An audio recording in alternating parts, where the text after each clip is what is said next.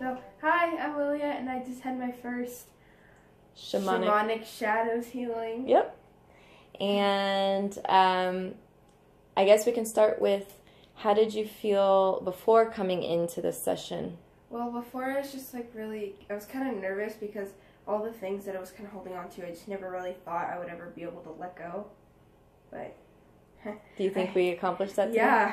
Yeah. And without maybe sharing too much detail, but do you kind of want to go over what some of those things are that you were holding on to, or what you were feeling that was holding you back?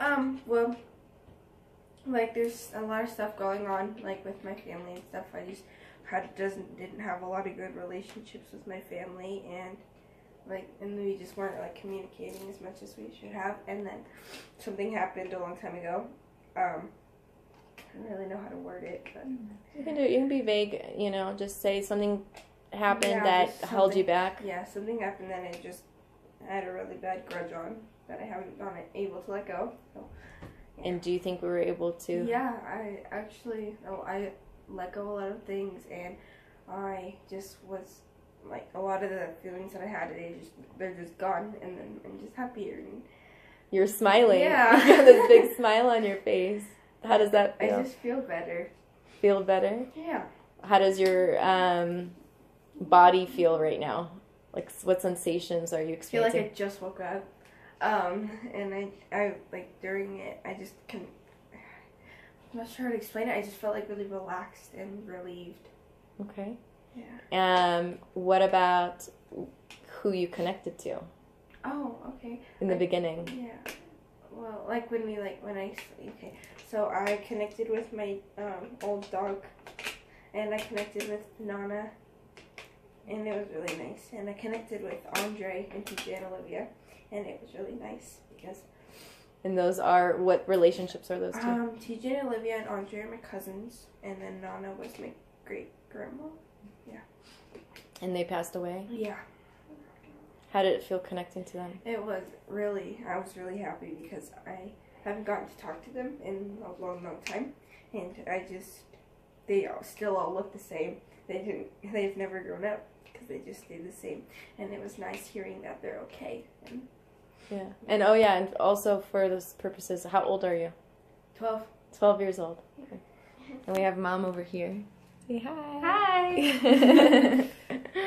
Hi. What do you think was the most, I guess, the part of your experience that stood out to you the most? Probably like the part when it was like right here, when we took out, we did like the weeds thing, when we took out all like the anger and like sadness and stuff like that, and then we just replanted them, and it made a new place, and it was happy and fun, and there were squirrels and bees and and it feels good. Yeah. What about your inner child? My inner child, that was really sad but it made me feel really relieved because I saw myself as a little kid again and helped her get a stronger voice and stand up for herself, and it just felt really good.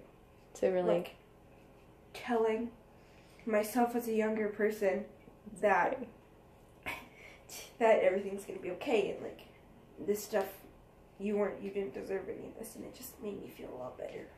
And do you think you were able to get her to move forward with you, that little girl version of you? Yeah. What about forgiveness? I never thought that I could forgive the people that had a big impact on my life badly, but I ended up doing that. And what do you think the outcome of that is for you?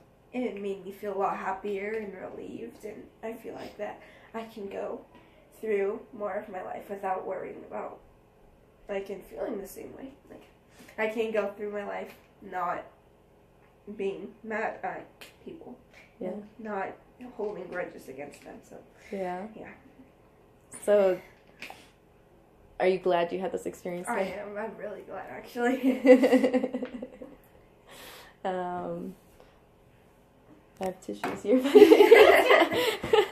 Here you go. Thank you. Let's see if I have any other questions. anything else that stood out to you? Or what about connecting with Mother Earth? Like, that felt really cool. I never thought that, like, Earth, because it's like a thing, not a person, that I could really connect with. And, like, I just saw it in a different way. Describe that for us. I just used to think of it as a planet, like, just like all the other ones. But now I actually can see it as something that's really beautiful and that we need to take care of more.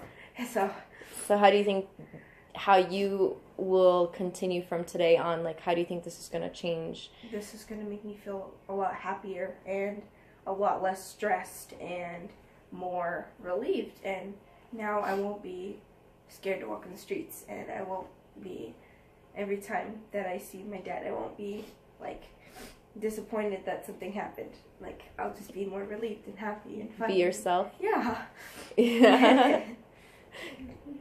That's cool. Yeah. And do you think this is going to impact your relationships with everybody in your life, of how you choose to? Yeah, I'm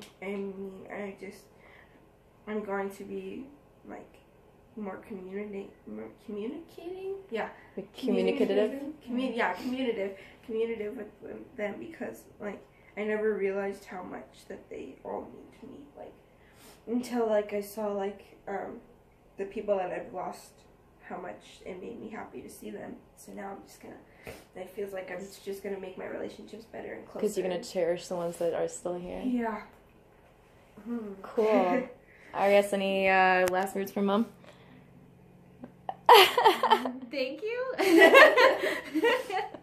No, how do you feel? Good. No, I mean, I feel great. I feel like there's so much that she needed to just get out, and it looks like she really feels like she did that and is able to kind of move on from some of the things that have been just stuck with her for a long time, and that's amazing. You know, I didn't know how to do that as a parent. I didn't know how to help her with that, and so I cried a lot during it. Yeah. I could feel them right there. I know, lots of tears. Well, thank you so much for sharing. Thank you. And I'm so glad we got to work with you today. Thank you. You're welcome.